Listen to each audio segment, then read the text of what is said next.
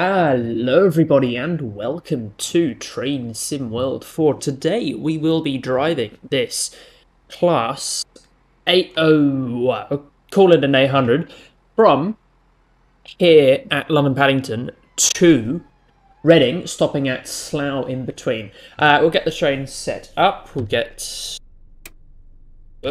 safety on, master key in, that to forwards. Doors open on the left. We will be running in electric mode for this run. And AWS operational. Because I said so. Doesn't work still. We'll set that to marker. Just because. And that's the train setup. Very interesting trains these to drive. Very engaging and intriguing. If you haven't quite got the sarcasm yet. There's a fair bit of stuff happening around the place. We've got some 166s obviously trundling around and one or two HSTs. I made the scenario a while back, so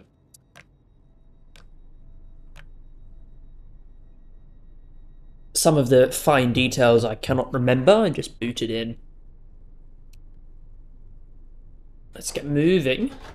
There you go. Starting speed is 25. Oh, what is that? That's 30. Is that 40? Okay. Not arguing with it.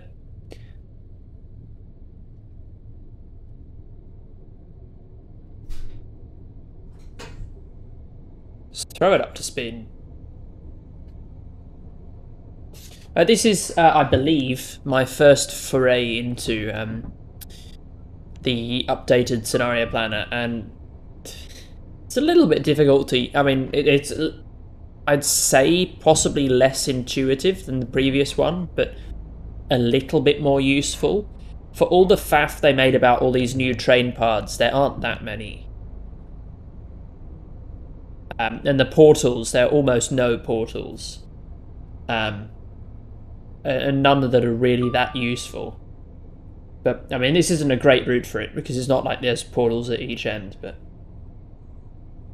I think, oh no, I have used it on, maybe have I used it on the East Coast? But I remember the portals not being as outstanding as Dovetail may imply they would be. But nonetheless, I guess cool to have an IET, sorry, to run on the Great Western, even if it's not strictly correct, and even if there's no hope ever of this route being correct. It is what it is.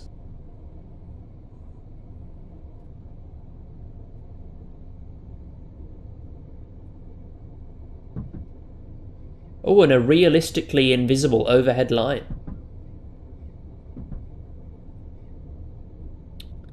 So I hardly heard anyone complaining about the overhead lines, so it just strikes me just so out there that they bothered to, it's a classic case of fix something that isn't broken. But whatever, Dovetail know best, obviously. It's a critical issue.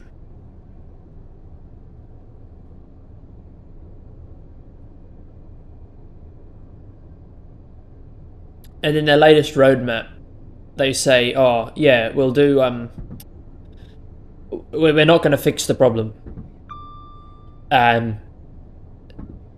Because it's not game breaking. Anyway, here, there's this missing collectible that we've got to fix as a matter of priority. So, oh, well, how's that game breaking? Meanwhile, the fucking editor not saving anything properly, not having any access to any brush materials. So, oh, yeah. Why don't you patch that instead? You know, let us put grass on the route without having to obtain our own assets for it. You're having to blend our own materials. Just work with us for once. For once, work with us.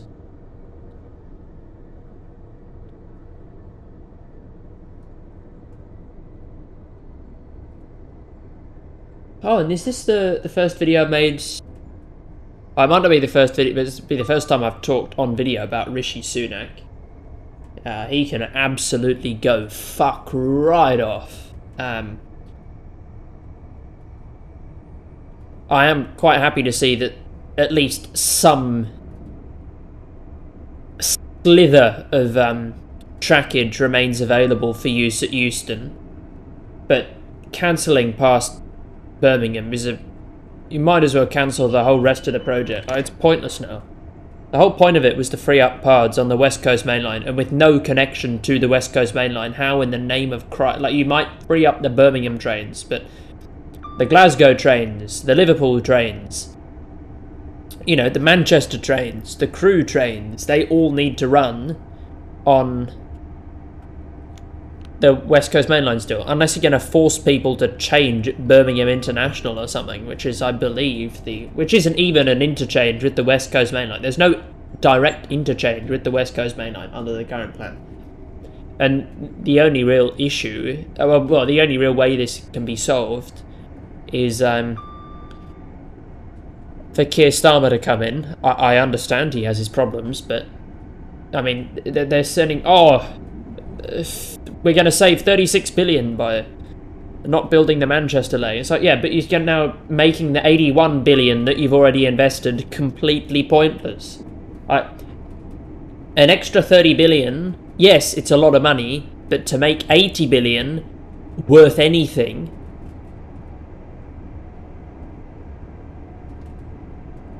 ridiculous. And Rishi Sunak's whole fucking joke on the war and cars and ULEZ is an awful scheme, and we've got to ban 20-mile-an-hour zones. It's like nothing that he says is based in fact. 20-mile-an-hour zones have been found to delay motorists by, on average, a few seconds, up to a minute, but they make streets remarkably safer for pedestrians and cyclists.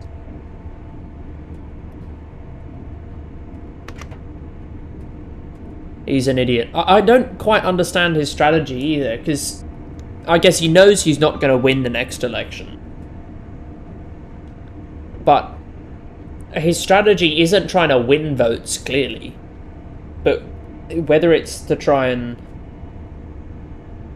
I don't know, try and ruin Labour so that, you know, Labour look bad, or whether it's just to try and create more of a political divide in the UK, I don't know. It's quite puzzling. Certainly makes me slightly more glad of the political sensibilities we have in Australia. As bad as Scott Morrison was, it's nowhere near as bad as the shit that's unfolding in the UK, or God forbid the US. Right. Oh, don't get me started on US politics, man. Anyway. Racing along through West London. Let's see, where are our friendly HSTs? There's a 166 we can grab a screenshot with. It's another 166, but probably not that great of a screenshot place. I presume the HST... Shut up.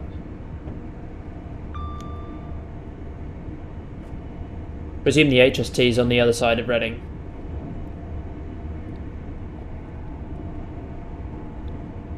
I presume, maybe, yes, no, perhaps. Or is it not even left yet? It doesn't look like it's left. Unless it leaves in what? A few seconds, perhaps.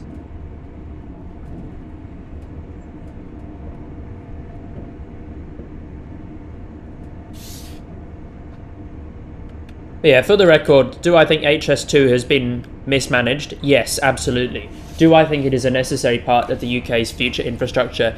Still, yes, absolutely. Do I think cancelling the Manchester leg and you know, more or less kneecapping the Euston Lake and kneecapping it overall and cancelling Leeds as well a few months back is a terrible, terrible, terrible decision for the long-term prosperity of the UK. Yes, absolutely. And there's almost no question about that. The West Coast Main Line is the most important main line in the UK. I know lots of people say, oh, it's just a big shiny railway to London. Yes, but it is a big shiny railway to London of critical national importance, and it's the link between London and the north. The West Coast Main Line and what would have been HS2. Right? Now one can argue it is a big shiny train to London because it just serves Birmingham and London. But if it's in its full capacity, where it would have allowed people from Scotland, Cumbria, Liverpool, and the north generally, and especially if they committed to Northern Powerhouse Rail, or HS3, or whatever you want to call it, up between, is it Liverpool, Manchester, and Leeds, and York, or something. Not too familiar on the route myself, but I know it's somewhere in that broad region. Then it would be fantastic for the north. But HS2 needed to happen before Northern Powerhouse, so they could free up capacity on the West Coast Main Line. Which, if you want to ship something to continental Europe, or, you know, to the US, I guess, chances are it will go on a container, which will go on a train on the West Coast Main Line. And if that's expensive, chances are that is because there are not many trains available on the West Coast Main Line because there is not enough capacity available on the West Coast Main Line. And how do we solve that? By building more tracks. It's the equivalent of the one more lane, bro, but for trains, so it's good. But there's no space to build another lane or another track on the side of the West Coast Main Line. So we build an entirely new line, and then two birds with one stone. We can speed up journey times between London, Birmingham, and the north, and we can allow a lot more capacity for commuter and freight trains on the west coast. If any of you are of voting age and are still considering voting Tory, I beg of you, just reconsider. I'm not telling you to vote either way, but I think by that you would have known my opinion on, well, if I could vote in a UK election, who I would be voting for. But if you're considering voting Tory, just reconsider, because it is, you know, do you want more widespread privatisation? They're not even that economically. They're not great economically for the country, really, either. I mean, whether they'd be better than a Labour government, it's for you to decide. Because that's the biggest criticism I have of Keir Starmer, is he sort of just sat back and left the Tories destroy themselves, which is fine at the moment. But if the Tories call a snap election, he's got to think on his feet, because he's got almost no policies. His policy at the moment has just been to let the Tories destroy themselves, and, you know, just wait, hope that comes in, and it's worked. You know, he's what, 15 percentage points ahead, but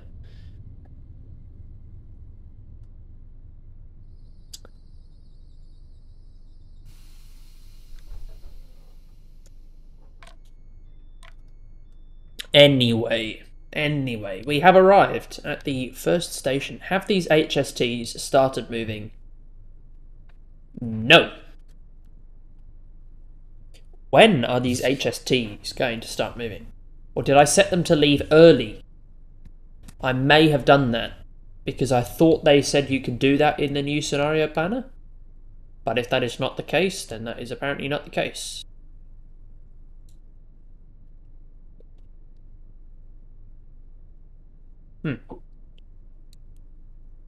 We'll see, we'll see. That was too early. That was way too early. Yeah, fuck. Are you trying to close ever? At some point? They done the crew door correctly? Oh, they have. Nice. Let's see the Azuma zooming acceleration. Pantograph's still up. That's quality. You gonna go at any point?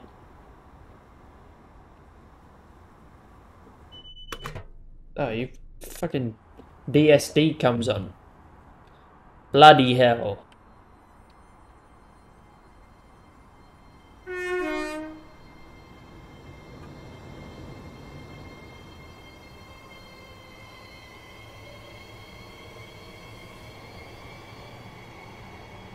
That sound a bit clumsy from the... Oh, Electrostar. Oh, fantastic. Thank God that came in. I need my daily rush of Electrostar sounds. Right, they're moving now. Quarter past. No, okay. I think they're just broken. It's alright.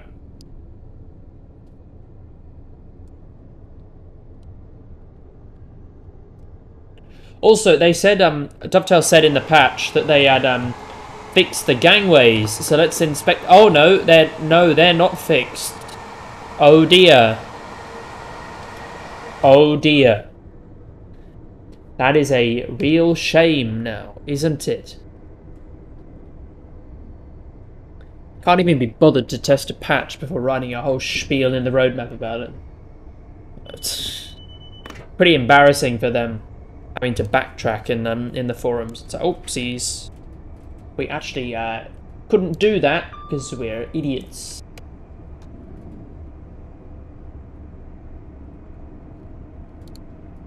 Also, one thing I noticed as well, is this, what is he called? Train Simulator Driver, who's an ambassador. There's an interesting sort of sneaky-ish tactic. Yeah, Train Simulator Driver is a real ambassador for Dovetail Games. He's sort of doing this unusual thing with his thumbnails. He just gets this random AI art. Like, he's got this one for the Flying Scotsman, and he's obviously just asked AI to make an artwork on the Flying Scots, like a Flying Scotsman, because it's just a man, potentially a Scottish man, flying in the air. And then, like, Train Sim World 4, how to get my Train Sim World 3 DLC to install, and it's just a picture of a sunrise with a computer in the window, or... And none of it really has... None of it...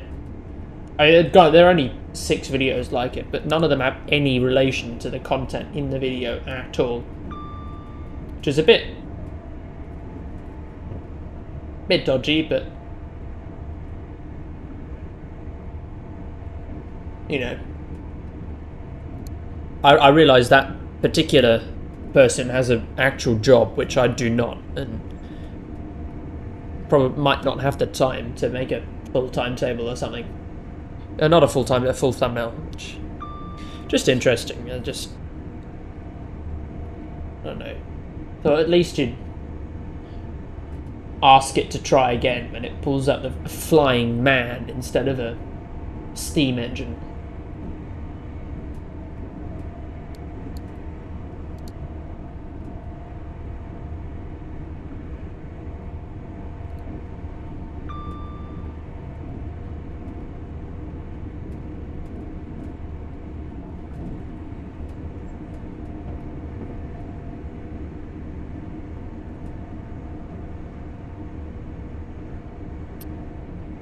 Right, there's 125. Leave it in power notch 1 for now. It's amazing to see how much this route has changed since it released. Like, it got fully electrified, you've got, you know, very frequent Thamesing service, not Thamesing, Crossrail service on most of the line. Change of operators, a whole depot closed.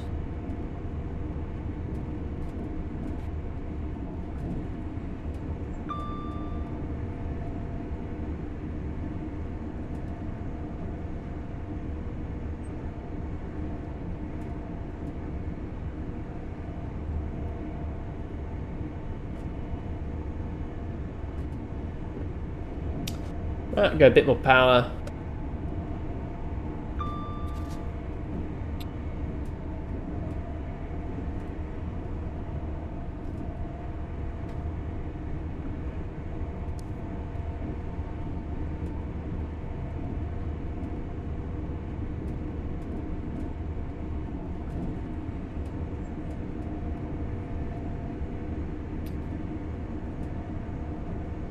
It's a good line though. I mean, Brunel in all his wisdom just drew a fucking straight line.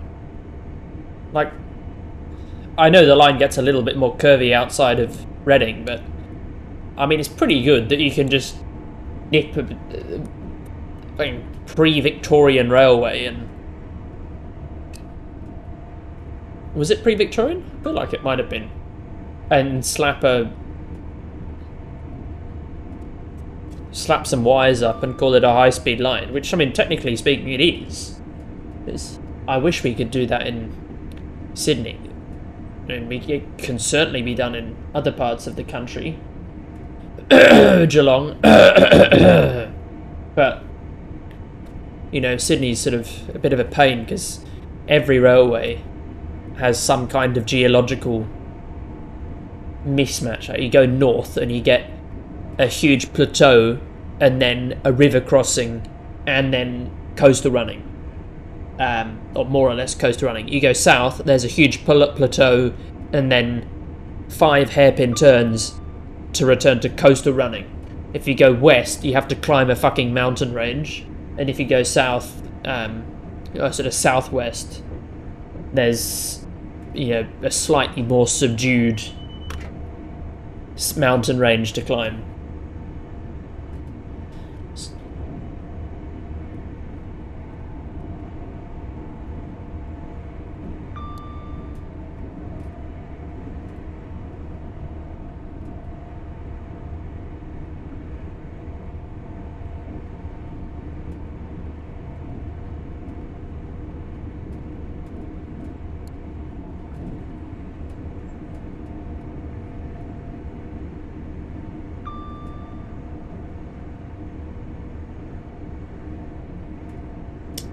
Right, and back up to 125. Where is this? Is this Ivor?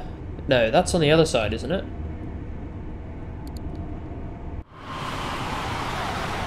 Now, normally the pantograph automatically drops by now. I don't know. Not the end of the world. Oh, Twyford. Oh, it is Twyford. From the railway, keeping Britain on track. Banger documentary, all on YouTube. Give it a watch, unless it's geo-locked, which it could well be actually. I don't know, but there are UK commenters in it. Go watch it. The Railway Keeping Britain on Track. There's like 5 or 6 episodes. Good doco, or good docu-series.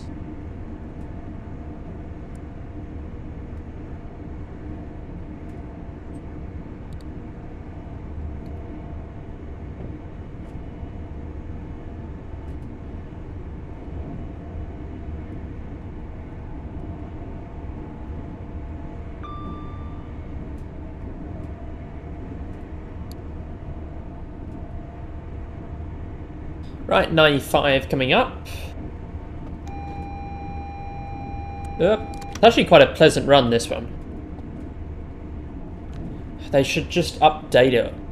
Like, the Diesel Legends pack wasn't awful, but it just so desperately needs an update, this route. I know they've said they never will, and they've lost their first license, so it would seem.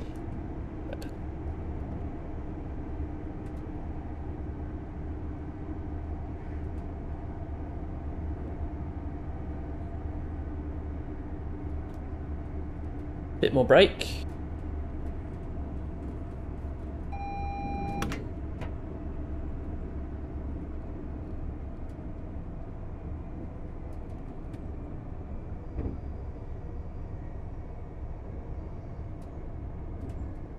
Right, and we're coming down to 60 and then 50.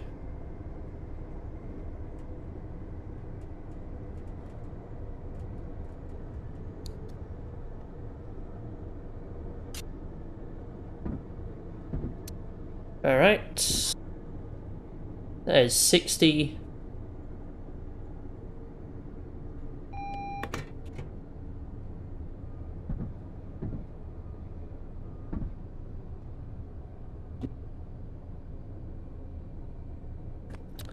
We'll cruise there at 45.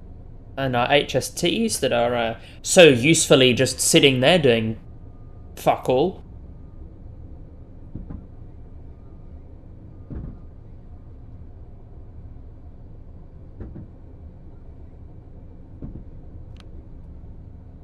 And we'll cruise in now.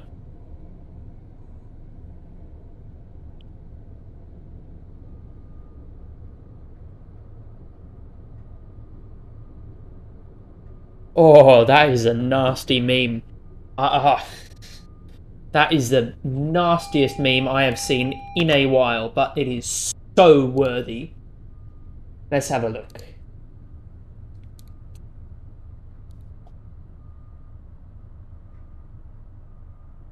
Just look at that. That is so real. So real. That is... they're jokers. They are jokers.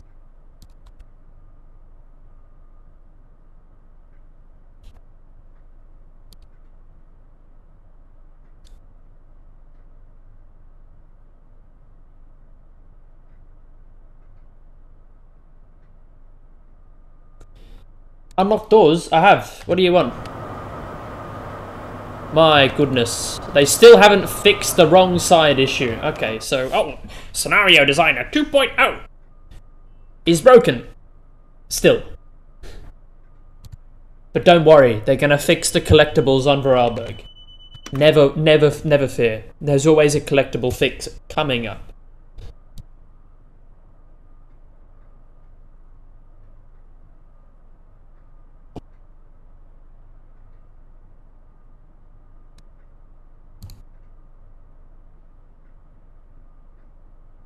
I wonder if I come onto SteamDB and look at the peak players for Train Sim World 4. Oh, lock doors, okay. Did it on both sides. Oh dear. That's not very many in game, is it? Oh, it's already dropping off.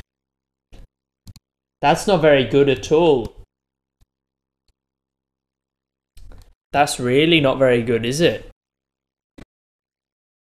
All-time peak is 1,516, and granted this is for Steam only, but it's a... You know, multiply it by 3 or 4 and you get the total Twitch viewers. But, yep. This is the trend. Very nicely dropping trend line. Fantastic. Player count, or dropping. Fantastic. That's joyous. If we have a look at Train Sim World 3, so bearing in mind that all-time peak was 1,500. Train Sim World 3 still has 300 people in-game, so that is, at the moment, only half the number of players of Train Sim World 4.